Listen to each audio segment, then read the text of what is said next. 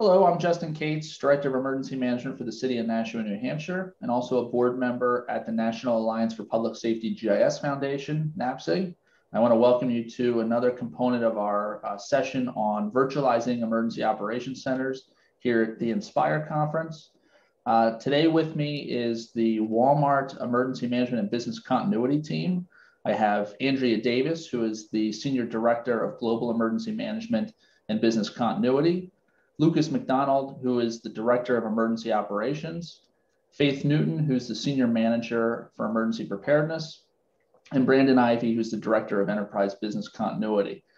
Between all of them, they really led the efforts of Walmart to virtualize for this pretty massive response, especially for an organization like Walmart. So this is an interesting session because like some of the other fireside chats that we've done, you've heard about what government has done to virtualize EOCs, but now it'll be really interesting to hear about it from a corporate perspective. So Andrea, you'll start off with a presentation and then we'll go into a chat after this. Great. Hi, everyone from beautiful Bentonville, Arkansas. Hopefully someday we get to meet you in person. And thank you, Justin, so much for this opportunity to have us today. And so I thought to kind of tell the story of how we got to today, to give you a little bit of a background of what emergency management looks like for us at Walmart. And you'll notice a lot of similarities, I'm sure, to your day jobs, and just kind of wanted to highlight that for you. And as Justin said, you know, we're the team that kind of coordinates and facilitates the response for the entire company. There's a few missing players here today, mainly on our disaster recovery side and then our crisis technology. And I'll be going over their sections so you can kind of get the big picture. So I'll kick us off. So to give you an idea of scope, and I'll take a step back for just a minute. So I'm the new kid on the block for the emergency management team. I joined on January 6th of 2020. I was coming from the Walt Disney Company. Similar job there. I headed up global crisis management. And before that, I was with FEMA down in New Orleans for Hurricane Katrina recovery work. And the date's significant, and I'll tell you a little bit as we get into our story of how we kind of changed our operations to go virtual. But I'm not sure, like, if I had known what the world had in store for me on January 6th of 2020, if I would have made the same life choices. I'm very happy now, but there were definitely moments, and I'm sure all of you can relate to last year, feeling very overwhelmed and not knowing if I could do it. Because I knew Walmart was the world's largest retailer. Like, I knew that, but I didn't really know what that meant. And of course, when you're going through a global pandemic, you learn really quickly, like, what that means from an impact, to not only from a business standpoint, but then also how you can help in times of crisis. And so our mission is, I'm sure, very similar to a lot of yours, you know, is to make sure that, you know, Walmart is pretty much prepared for anything that comes our way. We want to make sure, and Faith is going to kind of go over our strategy on how we make sure all of our associates know what to do when it's a really bad day. And then, of course, when it is, that everybody has the tools to respond to and then recover from all hazards. And so idea scope, and again, world's largest retailer, we all kind of know what that means, but then there's this sense of, like, on paper, what does that really mean as far as impact? Every week, we have 220 million customers. We have 2.2 million associates, so employees around the globe. And one of the fascinating things that I learned during my tenure here was that Walmart is pretty much everywhere in 24 different countries under different banners. And in the e-commerce, that I had no idea. The companies like Bonobos fall under the Walmart umbrella. And our fleet, one of the largest in the world, 6,500 tractors and 55,000 trailers. It's pretty amazing from the scope. As far as strategic programs, and I'm so happy to have Lucas, Faith, and Brandon with me today to kind of give you a little more in-depth view into each of them. On the planning side, both on crisis and business continuity, and looking sure that we're consistent across the globe. So no matter where you are, or if you're part of the e-commerce side of the house that we are all speaking the same language and our plans are done with the same approach, and then tying everybody back to us here at corporate headquarters. And so if we have a global response like we ended up with last year, that we're all doing this together and have the same approach to it. And to make it more seamless, right? Speaking with the same voice. Faith is going to go into details more about how we prepare, and then also our engagement with the public and private sector partnerships that we put in place. This was key, especially as COVID was getting started and each state was making different decisions on regulations and then how we could interact with each of them. And especially as we rolled into hurricane season last year, and how could we do it safely if we were going to have a response like Hurricane Laura, where we would physically send folks to help out with the recovery effort. Emergency operations, Lucas is going to tell you that story because obviously COVID was one thing that we had last year in the massive unprecedentedness that we saw last year. And he's going to kind of go over some of our notable ones. And I learned new terms last year. Derecho, what in the world was that? And so we went through it. And so he's going to share a little bit about that. Disaster recovery and the crisis technology, I'll kind of share some of how we do our work and the technology that supports it. I'll jump in on that section.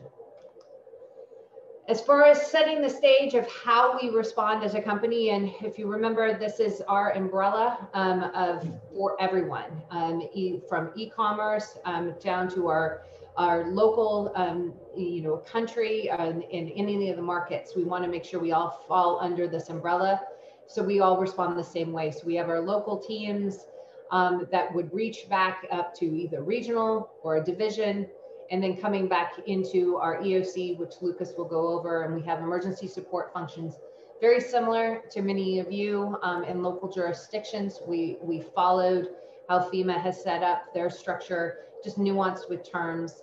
And then we have specialized response plans focused on public health, and obviously in the kind of the cyberspace as well, and civil unrest. Both about, well, actually, it felt like almost all of our specialized plans got a lot of work last year. And our core emergency support functions were part of all of them. All going up to kind of two more advisory bodies here at Walmart. We have a corporate crisis management team. So think heads of functions. So HR, technology, kind of your senior officer level, and helping us out with kind of the strategy across the board for the whole company. And then funneling up to our executive council. So that's our CEO and his direct reports. All right, so with that, I am going to turn it over to Brandon. Thank you, Andrea. So I'm Brandon Ivey. I lead our company's crisis planning and business continuity program. I've been with the company now 16 years. A large percentage of that was spent doing security risk management. I've got some background with Federal Protective Service doing COOP planning, and for the last 6 years, I've spent that designing business continuity strategies for our company's most critical business functions. I think what I would say, Andrea kind of covered off on kind of our approach to crisis planning, and as you'll notice, a lot of that is very hierarchy based, and while it may appear pretty simple, that accounts for just over about 700 plans and about 42 crisis management teams around the world. So there's a lot of work that kind of goes into kind of developing and building out that structure, and then supporting it through maintenance throughout the rest of the year. As a program, as you can imagine, as large as Walmart's, one of the premises that we do everything, and the way that we kind of approach our program is around being globally consistent, locally relevant, integrated in everyday behaviors, and then business driven. And so, certainly with the globally consistent, from a business continuity planning standpoint, I've got a team of experts here in Bentonville, Arkansas, where we understand and we know that our company's program has been mapped back to international standards around the world. We know the different types of markets and the banks and other things that we operate. And so we've developed certain standards and guidelines which we deploy and we maintain throughout the country and around the world. On the planning team, our team works directly with a number of coordinators who are embedded in the business, and they actually are the ones who execute the technical aspects of the program, along with the plan developers, the plan owners, and then those executive sponsors that we're kind of relying on to make it relevant and drive it within their business. Our approach to developing business continuity plans is really to focus on the most critical business functions first. As you can imagine, once again, a company this size, we simply can't create a plan for everyone. And so we've worked to simplify the program the best that we could. And then we focus on those business areas with the lowest RTOs first. Not that the other ones aren't important. We do create a strategy for them, which we will call our quick action plans. And that really supports their initial response and recovery, the ability to account for their associates and to know where and when to go in the event of a business disruption impacting them. As we approach the plans, we have an all hazards approach, and the focus here really is around developing strategies for a loss of associate, loss of facilities, loss of technology, and loss of a key third party. And so aside from those specialized crisis plans that Andrea mentioned just a moment ago, these are the areas that we really try to drive home for those, because we believe through our experience that if we can respond and recover from one of those events, it will pretty much cover most of other disruptions that our company or our teams might encounter. One thing I'll just kind of point out here as well is at the planning level, at the very fundamental, we develop these strategies for the business teams so they may respond and recover without being prompted from me or Faith or Andrea or Lucas. They simply have a plan in place, they activate that plan, they move into action. Those plans then report into a crisis management team who, based on the level of incident, they may activate their plan, provide the necessary resources to those plans, and then report into Lucas's Emergency Operations Center, where he'll provide more of a global or more holistic approach to kind of the company's response to that. So here on the next slide, I'll cover just a little bit about the way that we approached 2020 with COVID and a series of other natural disasters that we might have faced. Well, around the world, we had business continuity plans for most critical business functions. We had a public health threat plan in place, but most importantly, we had that enterprise crisis management structure that kind of brought them all together and integrated them into the company's holistic response. Back in mid-January, kind of as a planning team, we were very much in the observation, posturing phase.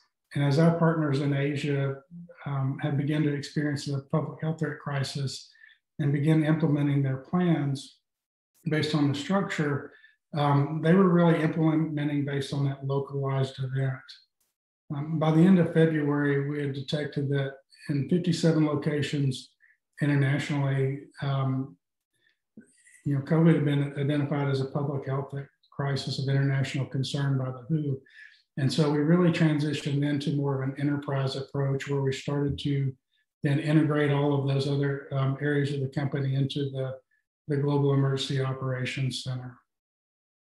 At the time, there were a few areas of our business which were still hadn't been onboarded to the program, but we worked very quickly to do more of a mini BIA or risk assessment to work with those individuals to kind of set up their strategies and get them integrated into the response.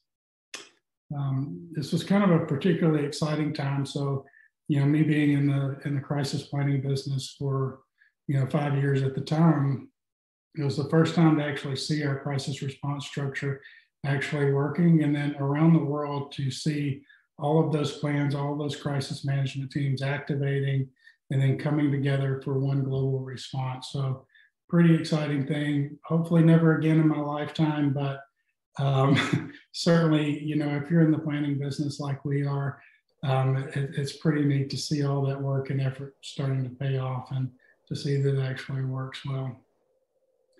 A couple of things that we started looking at as we were responding there was really around as our international market started going into lockdown and going into remote. We had experienced an ice storm many years ago, and it really tested our VPN, created some challenges for us. So we were really a little bit concerned about what that was going to look like when you send our entire corporate environment home.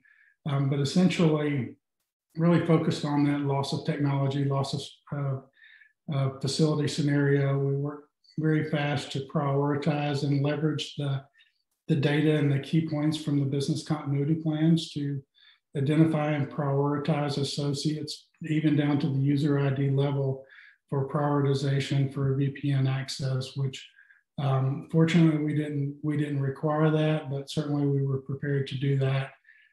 Just knowing that we could complete some of our most critical functions like closing the books and ensuring payroll and things of that nature at a time that was a little bit, new to us, I guess, so to speak. But in a very short time, we had dusted off all those plans, worked with the leadership, and essentially got them all integrated into the response. And then by the time March had come around, our planners had really kind of dug into the details of those plans and in ways, and they actually tested and further developed those in ways that I'd say even through our best support and work, we hadn't been able to think about. So as a result, we really got some more robust strategies, and it really required them to kind of dig in and really put some effort into the plans that in some cases they may have just kind of a little bit superficial with.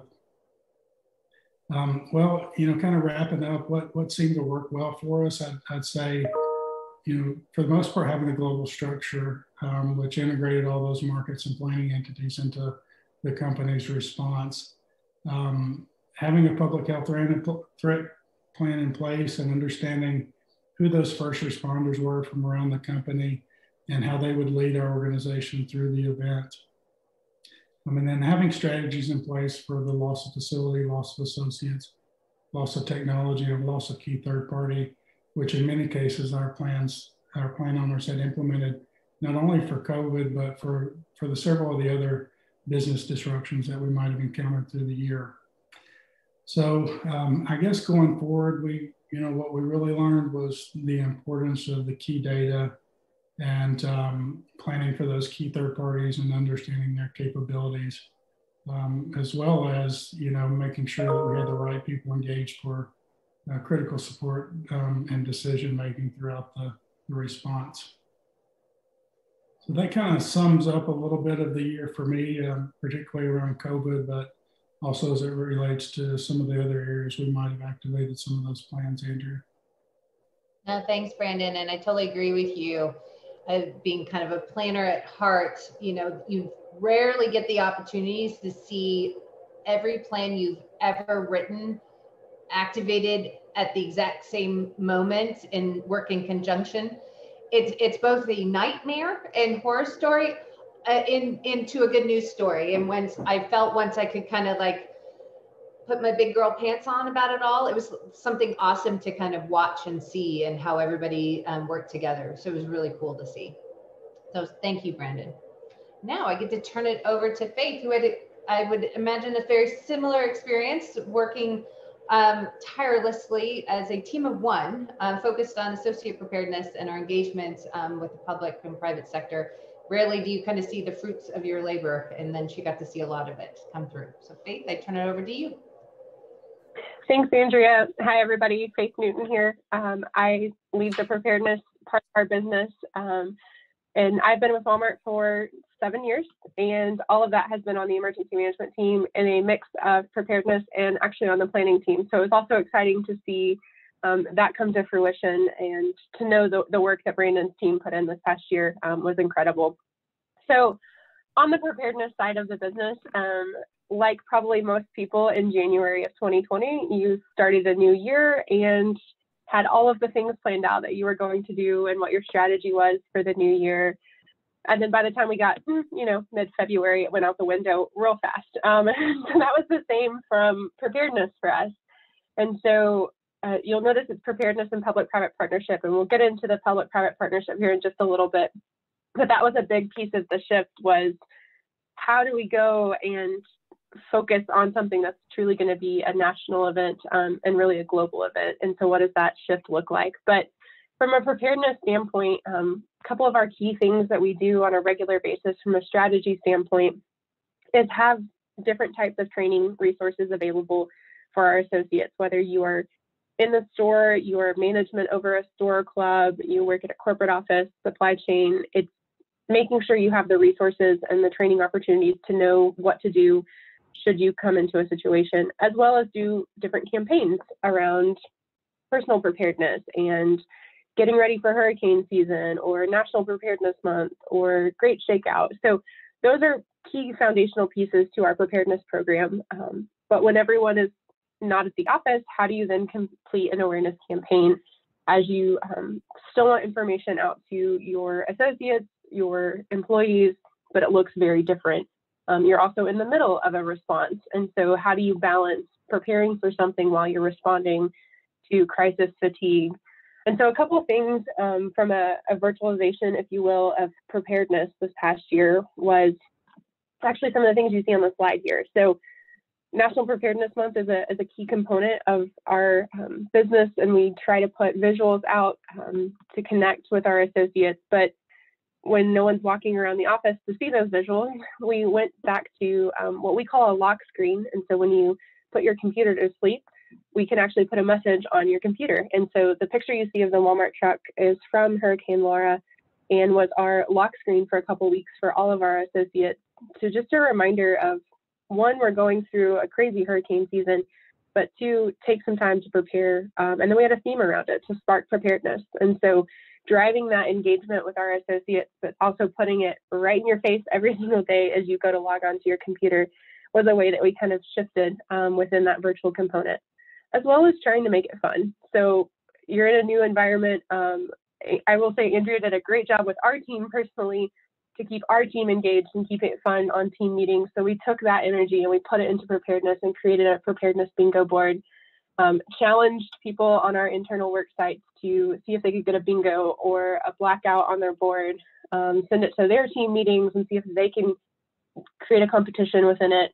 We did a photo contest for Great Shakeout and have some great photos of people drop, cover and hold on with their dog, or Lucas who needs to clean his desk, whatever that looks like. So creating some fun environments to awareness around campaigns. And then the last picture is the Brady Bunch Zoom square, if you will, that I think all of us know way too well. But that was how did we turn preparedness and a conversation into a podcast that we can communicate with our associates and communicate with people on our team and take our personal experience and give it to one another. So just a few ways that we took preparedness, completely shifted into a virtual space, but we still stuck to our core strategy. We just executed them differently because we had to shift drastically on the public-private partnership piece of it. So we also focus on high-risk training and crisis response toolkits, which come across in our internal intranets and flip charts and procedures, getting ready for hurricane season. But all of that kind of took a back burner, if you will, at the beginning of the year to truly kind of developing and expanding our public-private partnership. We've had them around for a long time, but how do you then go and actually communicate with all 50 states plus tribes and territories and other countries as you're looking at information flow and a massive response? I vividly remember asking Andrea if she ever remembered how many, Stafford Act declarations did we have and how many states at one time, like what was the max number? We couldn't really think of one. Andrea, I think we can answer that question now of it's 2020 and it's COVID. And so we really took this approach of taking that virtual component, getting connected to our teams, using other components of our business that do an element of this on a day-to-day basis. So working with our government relations team, working with our compliance team and regulatory visits and pulling all that together to really kind of build our bench strength to have this engagement in public-private partnership. That then transitioned into, hurricane season. And one thing that we've always done is, if we need to, we will actually deploy somebody from our team out to a state. Well, how do you do that when you're looking at a COVID environment and our state's even there in the EOC? And so it took it a lot more of coordination from a technology component. Can we do this virtual? To, really what's the threshold where we need to go, and we need to be able to be in the room with them, make sure our associates are safe, but also make sure that we can get that information flow. And so we were able to deploy to Texas and Louisiana. Backtrack a little bit, I actually deployed for COVID up to FEMA until the hotels decided to close, and then I had to get on a plane because I had nowhere to stay because there was a potential national lockdown. So, it always takes a little bit of fun and interaction, but at the end of the day, we see the value in those partnerships, and we know that there's such great coordination with our partners. And so to kind of pull that all together, I'll tell you the story of the Black Hawk helicopter that's on here, and that is from North Carolina, and I believe it was Hurricane Florence, and there was a assisted living facility that was basically on their own island. They could not get in and out with the floodwaters, and conditions were not well, and so they needed some air conditioning units. And so we were able, with our Sam's Club partners, to get those air conditioning units to where a Black Hawk could drop in and pick those up and then fly those in and drop them off. So those are the types of things that we love to be able to tell the story and to help facilitate through those public-private partnerships, because we're sharing information. We, at the end of the day, have the same goal of to help everyone respond. And so that's a little bit of what became our year, was really focused on those public-private partnerships. So an interesting fact with that, just to kind of leave you, 2019, we processed, if you will, I think it was about 20 emergency declarations that came through across different storms, because we look at them for different impacts to the business and how does it change how we respond. And in 2020, we had nearly 3,000 come through at different state, county, city, national level that we were processing through on those pieces. So definitely a shift in how we operated, but not necessarily a shift in the strategy behind what we did. So it's a little insight into preparedness and public-private partnership. Andrea, back to you. Thank you so much, Faith. And as Faith mentioned, as we kind of dug deeper into 2020 and we're seeing the impact, and it seemed like every day it was changing, the importance and the reliance on technology was significant. And I walked into a brand new environment, and Walmart obviously operated very differently than I did at Disney. And the team was very familiar with this tool called Zoom. And I thought it was a Disney character, to be honest. And so I had no idea what this was, and was kind of irritated that I'm like, come on, let's just have a meeting. Why are we doing this? Boy, my whole life is on Zooms, and it's just crazy how fast it feels. Even though if you look at a day-to-day basis, it seems like you were frozen in time. But how fast we all pivoted to how we operate. And our backbone of how we, especially from an emergency operations standpoint, is all based in technology, because with the global footprint that Walmart has. Obviously, we don't have physical teams. Anybody who's part of the global emergency management team is based in Bentonville, Arkansas. Obviously, each store and club has personnel that's designated to a security function. But we needed to create an environment that can be drawn back, to headquarters, so that we're receive that information. So Lucas is going to go over, our emergency operations center and the 24/7 component of it. But the kind of the backbone of our operations, we have incident and event management, and we have an in-house solution that was built for it. And it's the same solution we actually use for our business continuity plans that we use for incident intake. And in Lucas's shop is 24/7. And today's average is 400 incidents. And those are called in from actual impact to a store or a club into our emergency operations center. And he'll go over a little bit of the history and what those numbers were before 2020 and what they are today. From an emergency notification standpoint, the technology that we use or the vendor is Everbridge. As far as pushing out from a campus standpoint, so from corporate. But then we also have another in-house solution, an app that was built on the backbone of our Walmart and Sam's Club apps to push out notifications at Sam's and at clubs. You'll see that that's the snapshot that we have on the screen. So a store manager can quickly both notify us and then notify associates in that store of the situation. And this was an idea that Lucas had been working on for a number of years. And it was actually something that COVID was very helpful. When you're in the middle of a crisis and you say, we just need some dollars to get this off the ground, because the EOC was actually taking all the COVID calls. And that was a management issue. There's no way the team was not built to take that volume of calls that were coming in on a daily basis. So we're able to kind of get this pushed out and used heavily to take a lot of the COVID calls that were coming in. And then the GIS mapping, a lot of you I know use Esri as kind of the backbone for your mapping programs. We do as well. And here's one of the coolest maps. And again, this was thanks to COVID that we were able to kind of push funding to get this through. And remember, I told you about all the trucks that we have on the road. Now the EOC has a live feed of all the trucks and where they're headed, and it's updated every 30 seconds. And you can hover, this isn't a live map because I've learned the hard way, you never do present any technology live.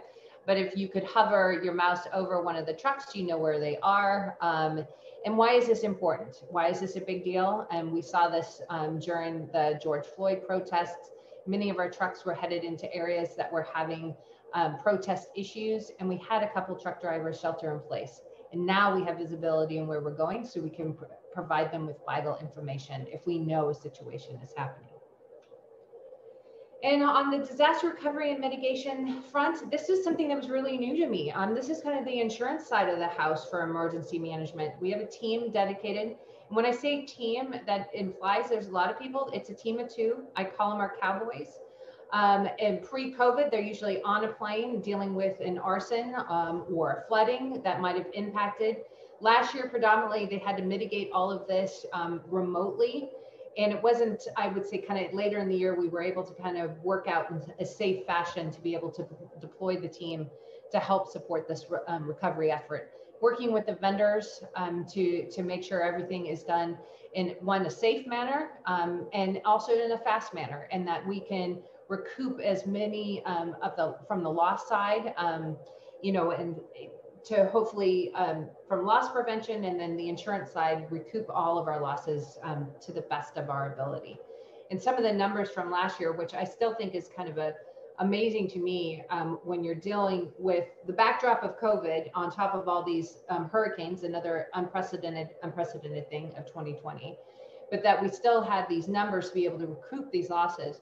But during the recovery for Hurricane Laura, we were able to deploy the two team members down there to help bring up our store in Lake Charles, Louisiana. It was one of the few places that was actually back up and running in 3 days. It was less than 3 days. We were able to get that store up, and it was able to make it a location for FEMA to send their individual assistant teams to support the recovery of that area. And so it was really nice to kind of see the pictures out of there. Like Faith said, this is kind of the part of our job that's awesome, because it warms your heart that we're supporting the response at large, as opposed to just the response or impact to the company. Now I'm going to turn it over to Lucas's shop, who obviously had a lot of work and every crazy thing except the alien attack thrown at them last year. Lucas, to you. Hi, thank you. Hello, everybody. Lucas McDonald, Director of Operations, as Andrew mentioned. Been with the company just about 13 years now, and it's amazing. 13 years, but I'll tell you, the last year probably has felt like the most I've learned. A lot because of the situation that we were put in, also because of Andrea's leadership. Well, look, you know, it's amazing how much we had thrown at us. It's also amazing how much help we had. We've got an incredible company, and everybody just jumps in to support. If you look at the picture there on your screen, that is our physical watch center, kind of we'll call our watch box. That's where it's our 911 dispatch, taking calls Andrew mentioned some of the numbers a few minutes ago. It's an incredible increase, but they're taking calls from most of the time store management or club management. I have a problem of some sort that I need the company's help with. That problem could be a power outage, which means all of my ice cream is melting. It could be a deli fire, or it could be there's a raccoon in the garden center. There are a lot of different things that could come up, as you can imagine, at a store that they might need help with. And when they think about Walmart, when our store management thinks about Walmart, they think of this giant corporate entity that just can help them with anything that they need help with. And so they call us, and sometimes it's 2 a.m. And we do our best to help them the best we can. We took this virtual, and while we had always had a plan in place to do this virtually due to a snowstorm or some other type of event, those have always been one-offs, but we took it totally virtual like everybody else in March. And I'll tell you, our crisis managers did a phenomenal job. They didn't miss a beat. They took care of those store managers who, the store managers and the associates of the stores obviously were all in person still. They didn't miss a beat. They took care of those stores and continue to do so. And they're doing a phenomenal job at that. I think we've learned so many different things, and there will probably moving forward be some sort of hybrid approach to make sure that we can ensure that we've got that continuity, whether it's in person or virtually. So we've got there's kind of 2 sides of the business that I have. One is the 24/7 watch, and the other piece is the traditional emergency operations center, or the activations, as you would think of. And so one of the things that we have is an emergency support function structure, just like any other EOC. We've worked hard to make it seamless. We put everybody in like buckets. We have 10 of them, and we Walmartize them kind of based on our priorities. And so when you hear about Walmart and what we do, we always talk about our people coming first. So ESF1 people, every EOC call that we have, we lead with our people. What is it that has impacted our people, and how can we help them? And once we know that our people are good, then it's kind of running down the list of our operations. So ESF2 operators, what do you need? What do you need from a facility standpoint? What do you need from a merchandise standpoint? And then at the bottom is our community piece. And it's not that our communities come last, it's just we need that size and scope of our operations to be in place before we can support that community. We have a lot of resources, and then once they're up and running, then we're able to support them. So you'll always hear us, associates, operations, and communities, and in that order. And it's just amazing what we can do and the expertise that we might have. And I say we, not me, but from our operators that have been through things before. A quick example is after a tornado had hit a town in Oklahoma, one of the leaders said, we need more auto care center associates in that town. And I'm thinking, why is auto care a priority right now? But what she had remembered was that the first responders kept running over nails and other debris, getting flat tires. So our best way to help the community at that time was to fix flats for first responders.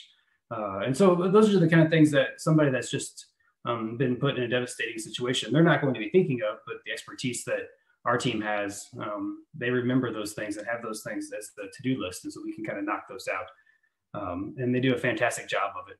We've always been somewhat virtual in the fact that our decision makers aren't always in the room. So we have an emergency operations center, right? We have the location there in Bentonville.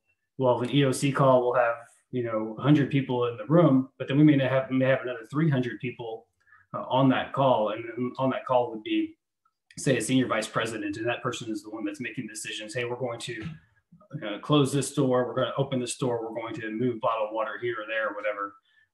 And so we've always had kind of that virtual aspect to us. But obviously in March that changed when we went 100% virtual, and the home office emptied out, and we started doing this all the time. And, I was confident that the EOC call part would be just fine. There's a picture, if you can tell, Brandon's there giving us, I'm sure, some wise advice there on what we should be doing.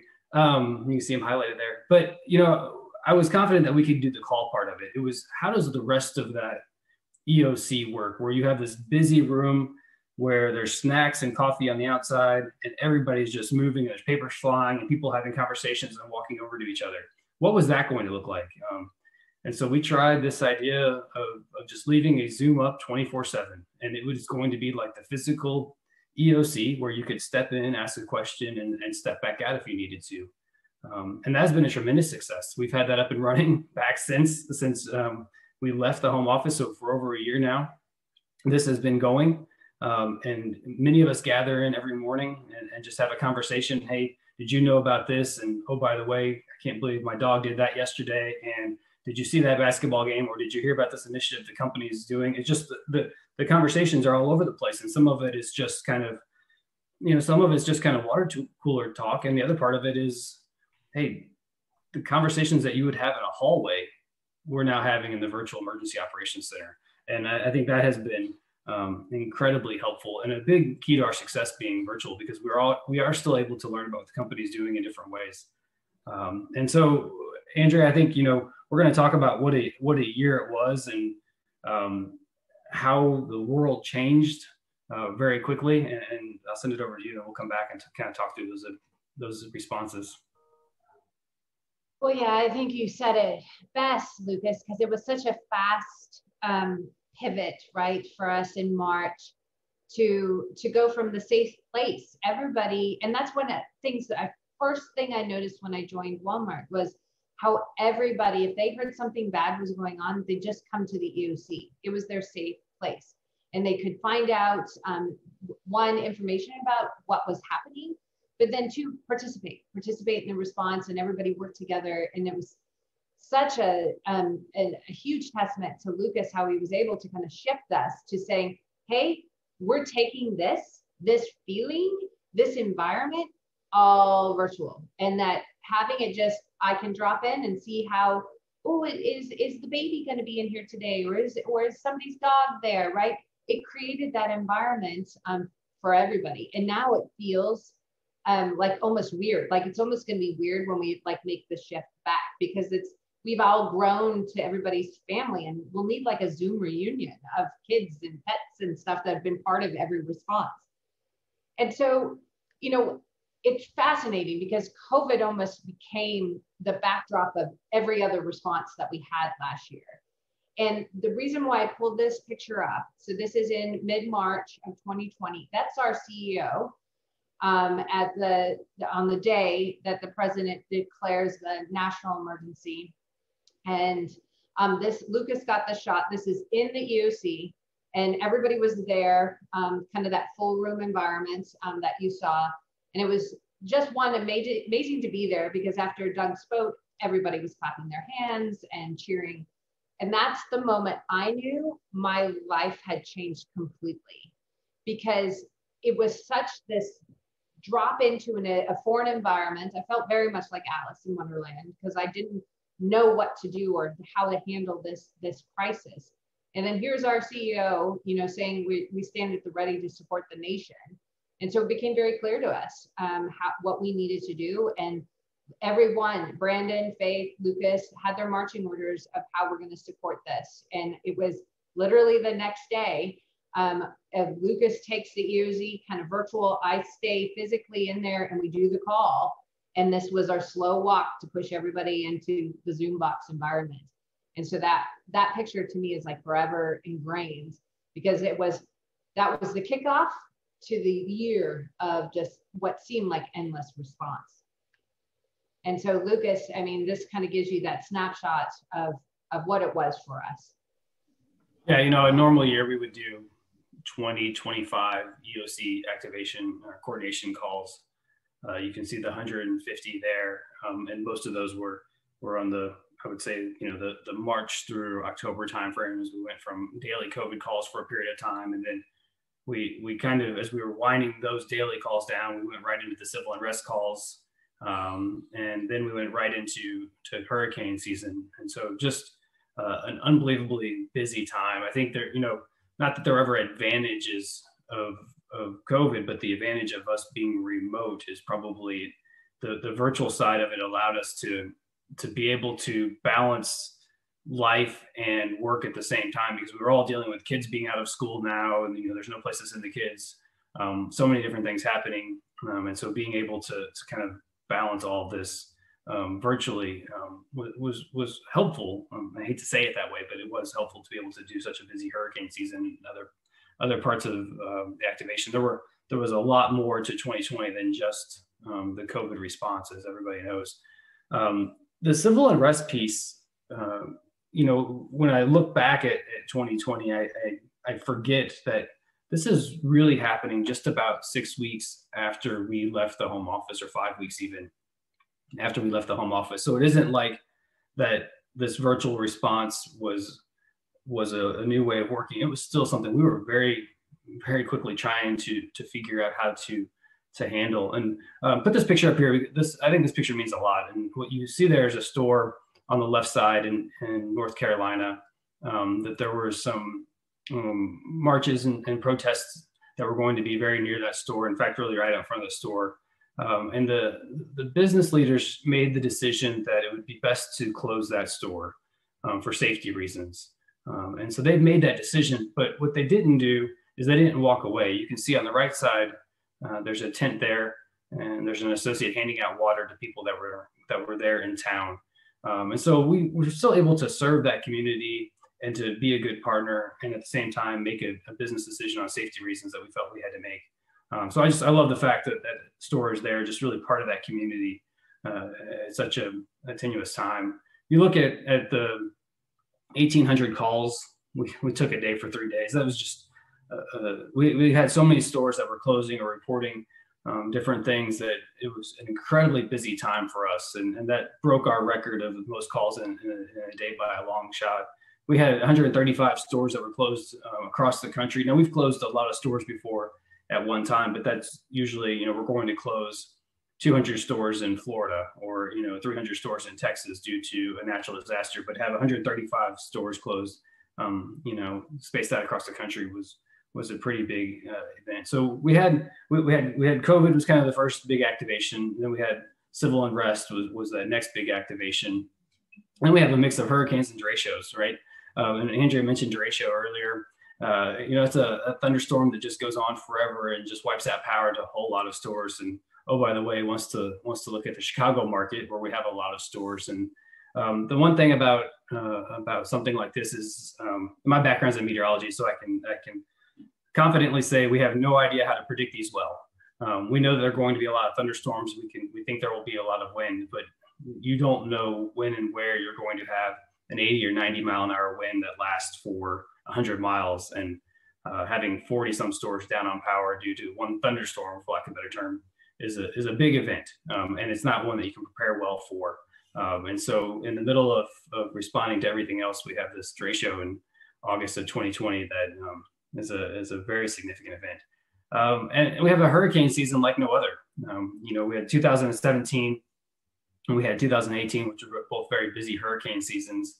And then we get to 2020, and we may not have had one like Harvey, where you have a Houston that is completely underwater, but you still have very serious hurricanes, and Sally and Laura, both very serious hurricanes, and all hitting, it seems like, Louisiana time after time. And then we have the one that nobody can say, Isaias, and I hope I got that close, that runs up the East Coast and takes out power as a tropical storm to a lot of the folks in the Northeast. We, unfortunately, the civil unrest had given us practice at being remote, and the teams just did an amazing job responding to these hurricanes remote, and it was a kind of a new way of working every day. We knew that we would be in there, responding and kind of coordinating efforts for these towns that were impacted by hurricanes. And I will, since we're kind of focused on the idea of a virtual EOC, I will tell you that one of the things we learned is, unfortunately, we had a pretty significant shooting at one of our locations on the West Coast. And it was a Saturday afternoon. And what we learned is that virtually we can respond as a corporate EOC much quicker, right? So we have an incident, we need everybody to come in and start working on the response. In this case, we don't have to stop what we're doing, change clothes maybe, and then drive to the physical emergency operations center. We walk to our computer, turn it on, and now we're just in full response mode. And so we'll figure out how to have kind of a hybrid approach going forward. But we did learn that we're a little faster there. So Andrea, the good news is that 2020 ended and all the activations ended. Oh, right, this. So the winter storms, the winter storm we had in 2021, the cold we had well down into Texas, was something we saw coming. We saw that there would be a lot of cold. We saw that there would be a lot of snow, and we started preparing many days ahead of that. What we did not anticipate well was the rolling blackouts that were to occur. And so we at one point had the yellow number you see there, 337. That screenshot wasn't taken at the peak. You can see on the bottom, 651 stores and clubs closed at peak. That's the largest number of closures we've ever had due to a natural disaster. And by the way, the 1800 number went up to 2000. So I think that the point here is that the records continue to break, and our emergency support functions and our emergency management team continue to perform very well in what is a tough environment. So hopefully now we are done with the big activations, Andrea. Yeah. I still anytime I look at that hurricane map, it's like I get a little shell shocked because it just felt one after another coming through. And I'm sure those of you listening probably had that same feeling. And I truly did think, naively so, like 2021, like, oh, we're going to ease back into things. And I'm just speaking personally for just a moment, Bentonville, Arkansas got to -20. That is how you kill somebody from Southern California, just FYI. I did not go out of my house for 2 weeks.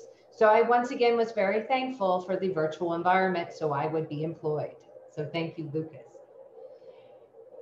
One note before we kind of take down the screen and answer questions. One of my favorite parts of this job is the community support that Lucas mentioned. And then out of every response, the Walmart Foundation in just Walmart as a whole, really was supporting the nation and giving back to communities. And there's so many news articles that came out, especially during the heat of COVID. And right now, actually with the vaccine clinics. And if you go to our corporate website, you can see, any of our pharmacies that are offering the vaccine and you can sign up for it. And then there was a great article that was done about the winter storms response, and Lucas has highlighted in it by Forbes. And it's so cool to kind of feel that you're playing part of history and really helping people. And so I have to say that even though it was a really, really tough year, once we got into the groove, I'm so fortunate to have the best team on the planet to work for, because I knew nothing coming into this from a retail standpoint, didn't speak the language. And to now see this and to play a small part of it was pretty awesome. So I'm gonna stop sharing my screen and I'm actually gonna turn it over to you, Justin, for some questions. Perfect. That was an excellent presentation. It really gave us a great perspective of not just how you responded to COVID and the many other disasters that were occurring across the globe, but really how you maintained all the other functions within your emergency management, business continuity, security environment. And I think that was really a great perspective that we can continue to do things like preparedness and really promote all those other activities, even in this new virtual environment. So I have a couple of questions that we put together to kind of get some understanding of how you rolled out the various systems that you used during this past year, but also about what you think the future of virtual EOCs and planning looks like. The first one is really for both Lucas and Faith. I'll have Lucas answer first, but from your perspective, you mentioned a number of different tools that you use to manage your virtual operations. Maybe tell me, what were some of the key ones, the most important ones that you had to have available to you in order to make this work?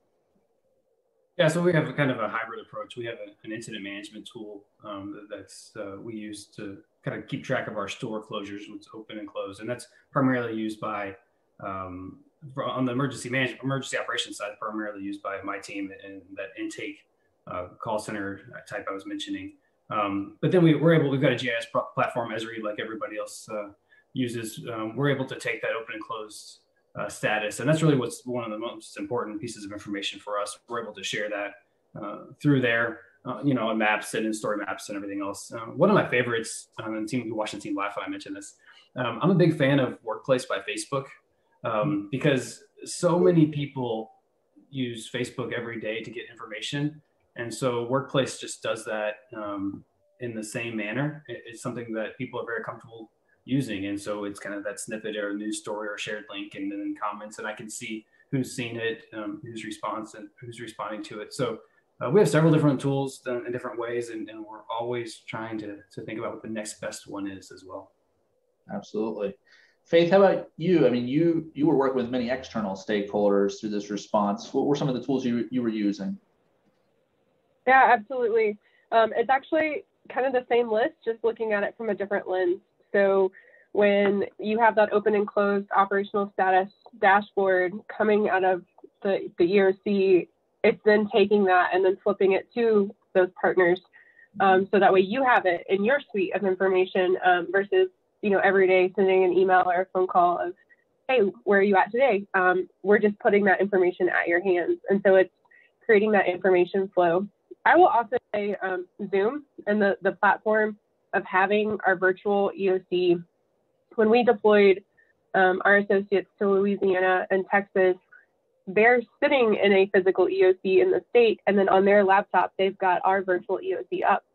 And so whether it was an issue from a Walmart perspective or an issue from a state perspective that we're trying to coordinate back and forth between, they could, pull up the Zoom and just immediately have this conversation with our emergency support function to say, hey, where's this truck that we know is coming, and find an ETA and then get it back to the state, and then vice versa, asking about a transportation route or something to that effect.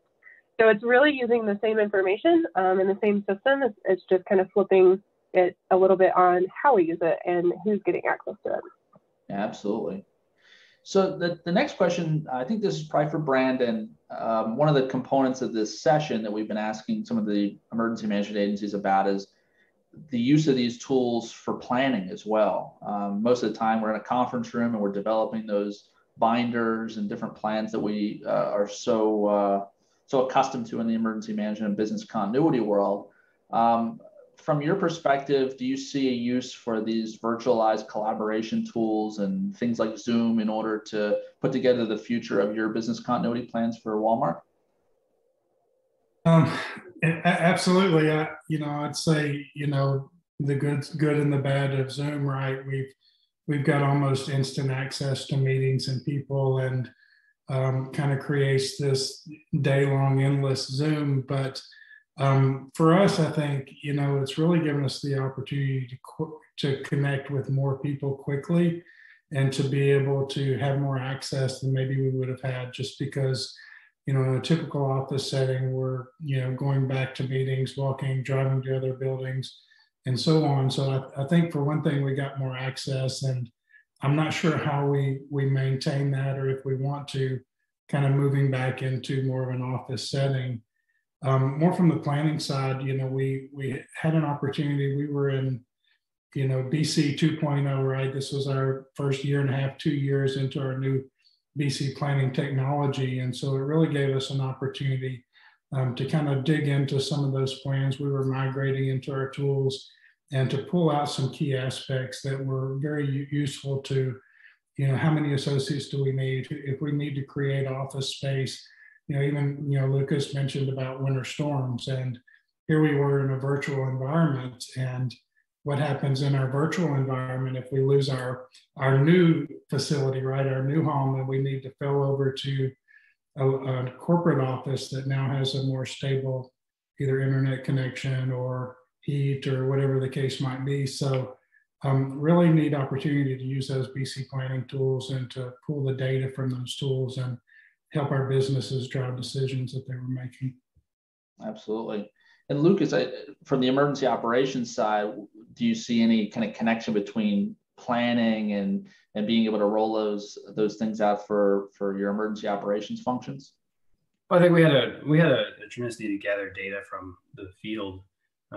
We think about from the COVID standpoint, the concerns that a store might have. They may have had a customer come in that was coughing, or an associate that wasn't feeling well. And early on, those were really important questions we were answering, and it kind of became a more normal way of working. But we needed to work to figure out how we could kind of take that data and get that into the hands of decision makers.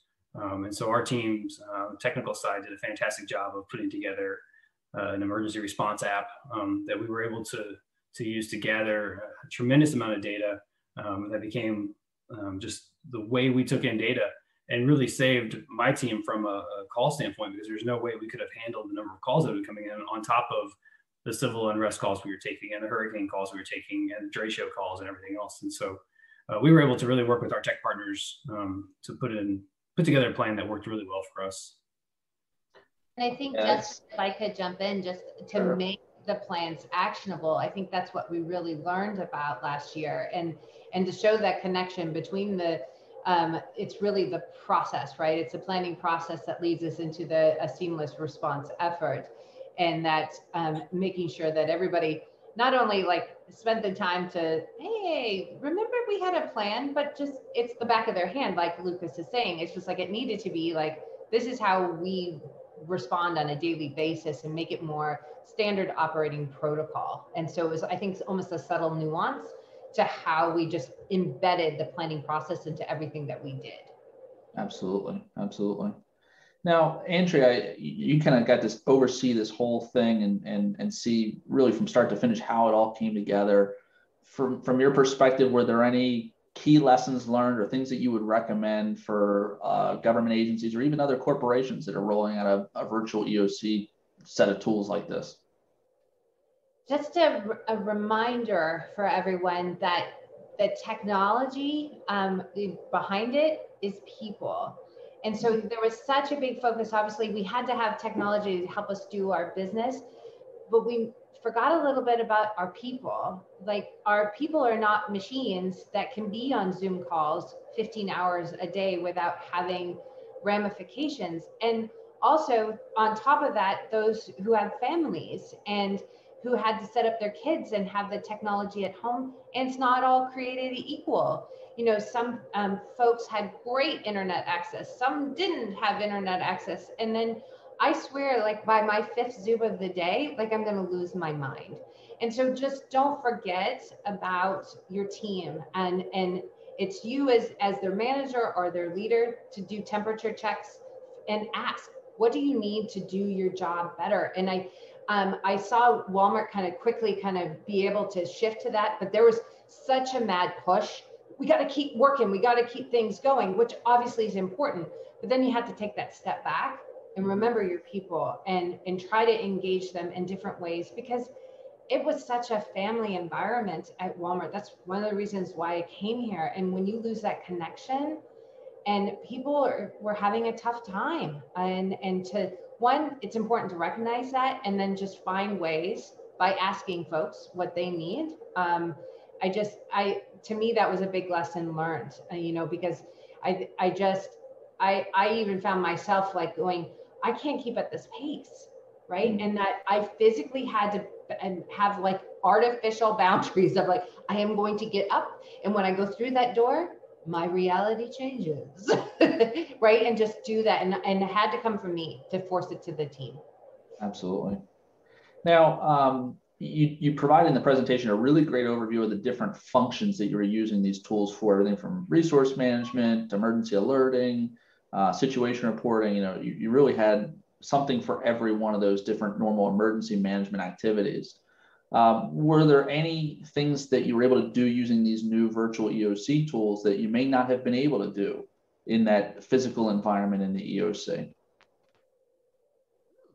a really good question. I mean, Lucas, I'm going to kick it to you because you would know best. My immediate response is that it provided access, right, to audiences that maybe not normally would have access to it. We could say, hey, here's the Zoom, just drop into the EOC and, you know, and talk. So look at Joe, who's putting up a map, you know, on something like that. But Lucas, you would know better. So let me kick it to you. Yeah, I think one, obviously, like I mentioned earlier, it made us faster, right?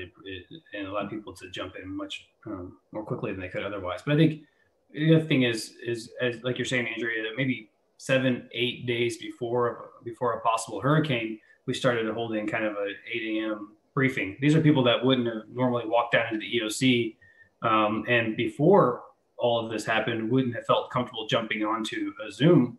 But now, you know what? This is a new way working, I'm going to jump in there. It's okay that, I just woke up and still in a sweatshirt or whatever. And have my coffee. This is just how we all start our day. And so I think we were able to kind of gather people and give them early planning information earlier than we would have otherwise. Absolutely, that makes sense.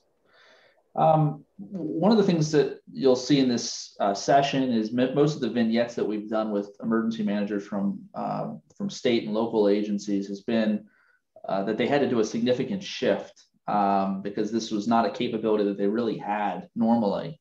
But you're an international corporation, as we've seen, and I can see a lot of benefits in being able to integrate people from around the globe in your sort of virtual emergency operations center that you wouldn't be able to do in Bentonville.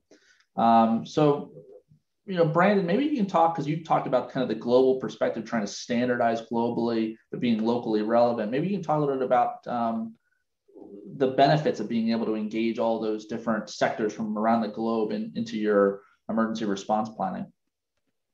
Yeah, I guess what I'd start off was, we saw with COVID, impacting our international or Asian markets first. And so certainly having the opportunity and to witness and to understand what they were going through, to anticipate, we've all lived through H1N1 and some of the other outbreaks that we've had over the years, but being able to watch them close their offices, go to remote, see what, the children now going to remote school was impacting local ISP providers and how they were starting to deal with that, how they were beginning to think about working at different schedules, different times of the evening, where the schools weren't competing with work for ISP. And so those were one of the first neat things that we got to see. And then secondly, for them to start integrating into the global EOC once we were fully activated, they were now had the access to all their peer organizations around the world, and we're able to start sharing those best practices right away from a peer-to-peer coordinator or market-to-market relationship. One thing I would say is that we kind of learned here domestically is that our partners, our coordinators, our leadership teams, planning isn't their day-to-day business. And so we kind of took an approach of more of a resilience business partner that we're really going to build out this year.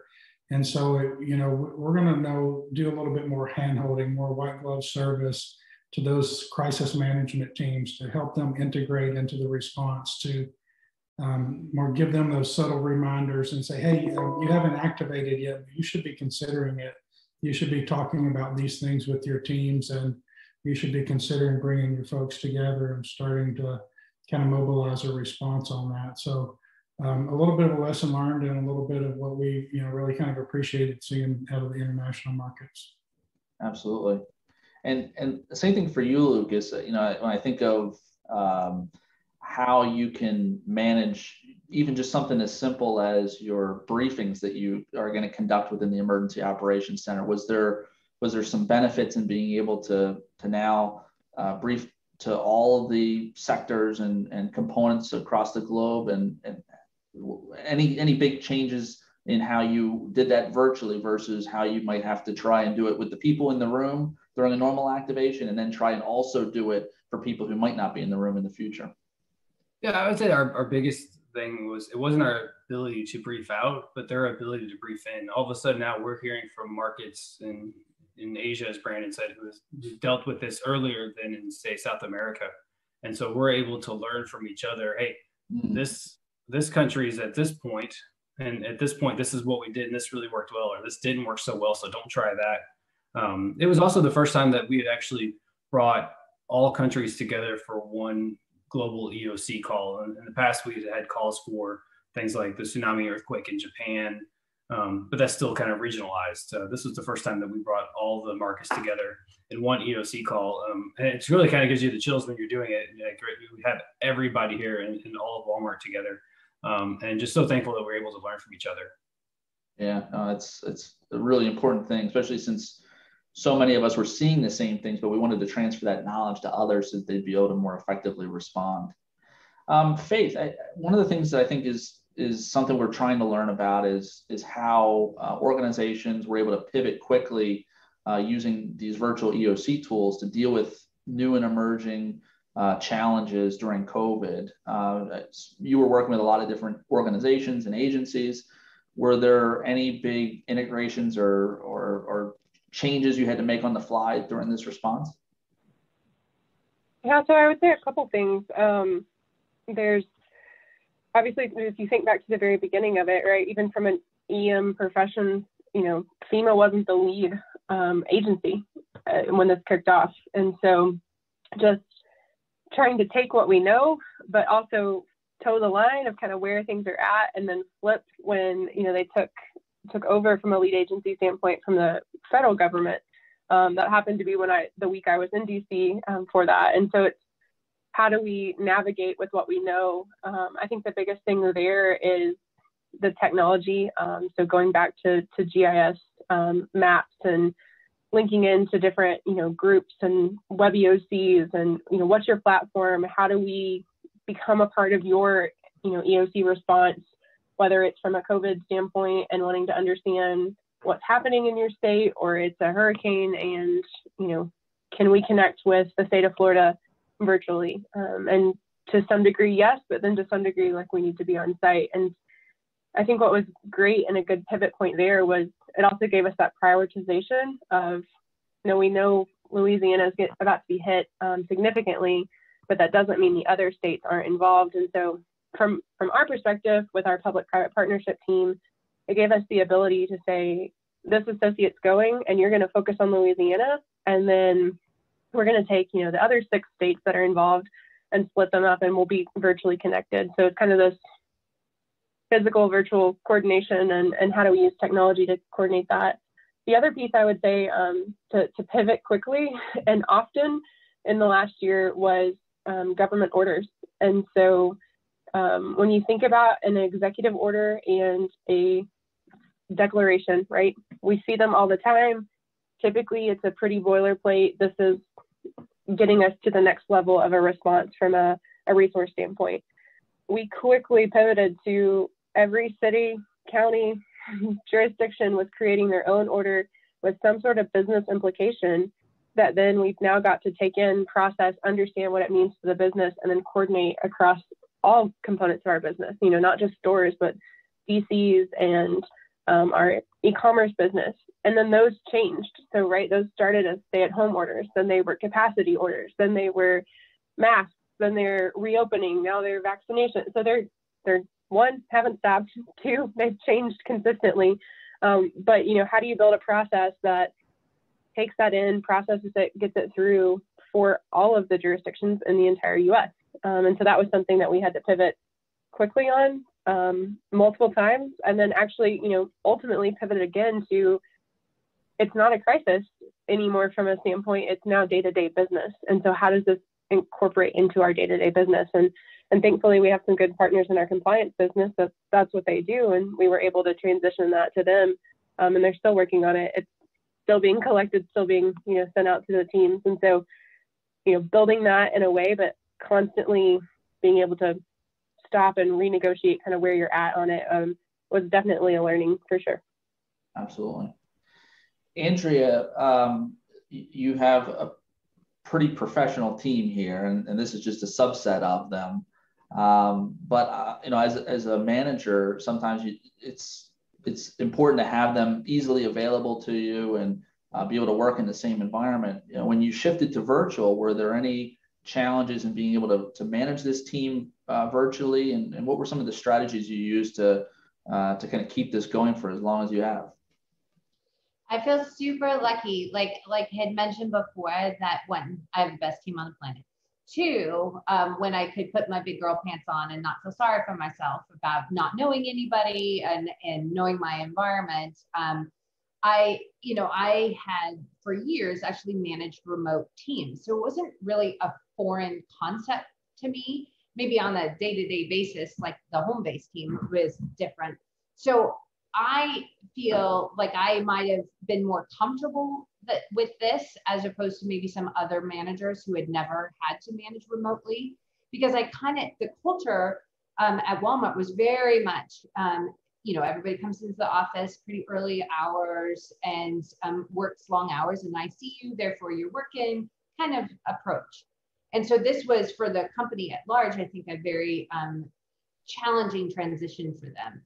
And so I just, you know, when it's emergency management is the conductor of what's going on, it's easy to see the outputs of the team and that things were getting done. Because, you know, if you keep it focused on meeting deadlines and if there's any issues that way, then you don't need to see somebody every second of every day. And plus in emergency management, if I literally saw them every second of every day, they're probably not doing their job. And I'm not doing a good job because I'm micromanaging them. And so I think, you know, and for the emergency management community, right, it's that everybody is so comfortable with coming physically to the EOC, right? Even for me, like when it was going down, like, you know, we're going into COVID, I'm like cleaning, I'm going around cleaning because it was therapy for me, because it's just like, this is one thing I can control. And we all know we're supposed to do this.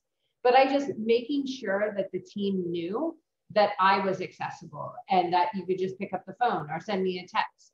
But then also encouraging, and I just really want to highlight it as a big lesson learned for me, of saying everybody on the team, no matter what their role was, you had to have some boundaries, so that you had to get up and get out and go for a walk, or just get away from this space, because it was just all consuming.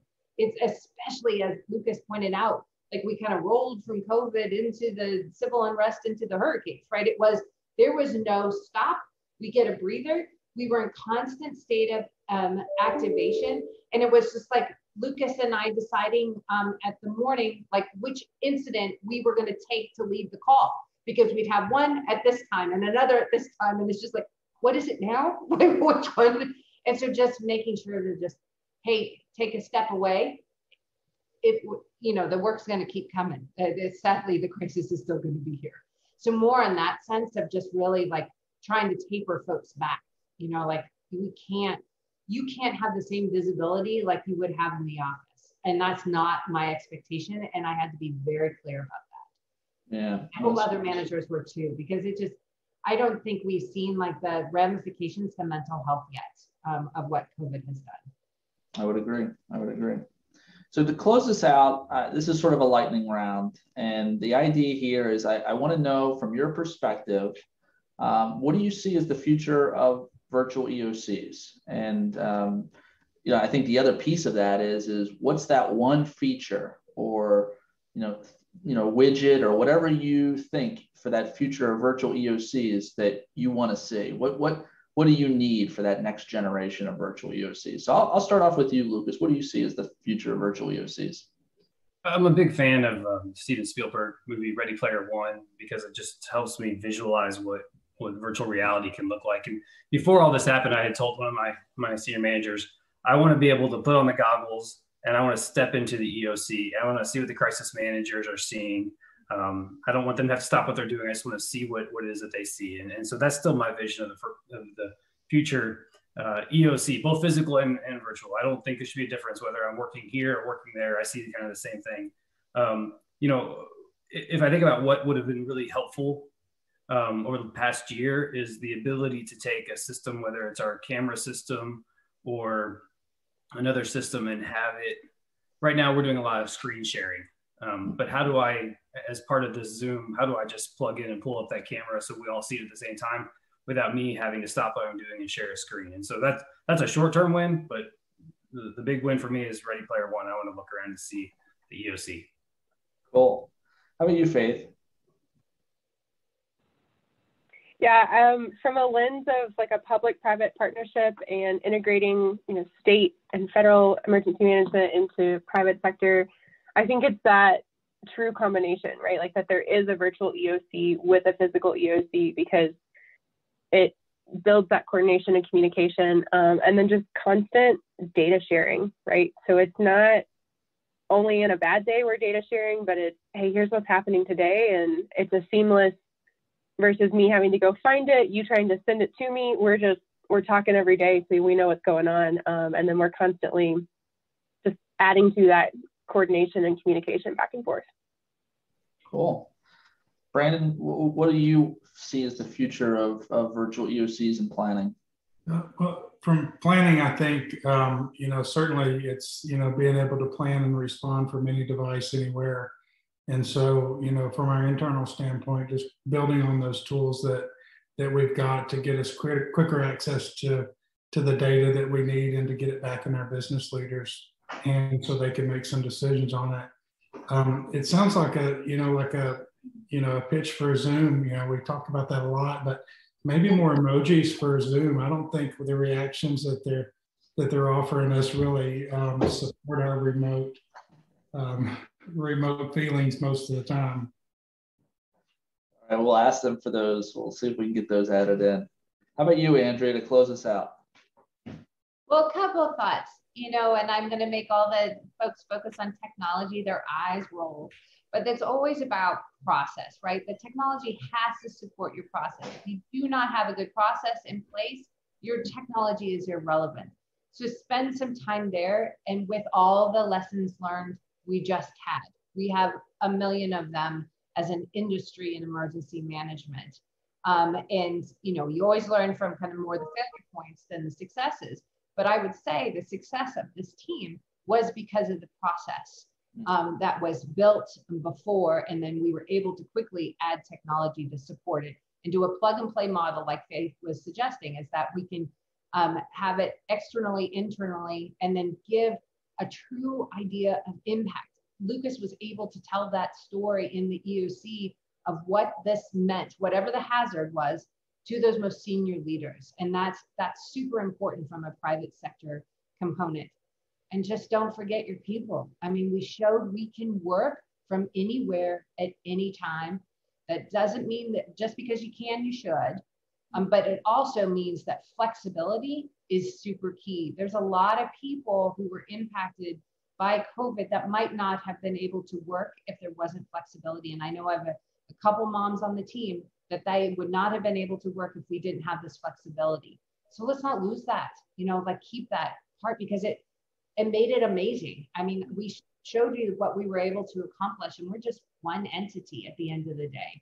And if we can keep that, especially from a public sector standpoint, I mean, it's pretty amazing what we can do and accomplish. Absolutely. Well, Lucas, Faith, Brandon, Andrea, thank you so much for speaking with us today and kind of telling your story about virtual emergency operations centers and the Walmart response and all of your operations. You've provided us a lot to think about when it comes to the scale of how large a virtual emergency operations center can get. We're not just talking about a small city or state. We're talking about a global operation here. So thanks for your insight. And hopefully the attendees at Inspire will be able to check out some of the other vignettes and figure out how to implement a virtual EOC in their own organization. Thanks, everybody. Thanks, Justin. Bye, everyone.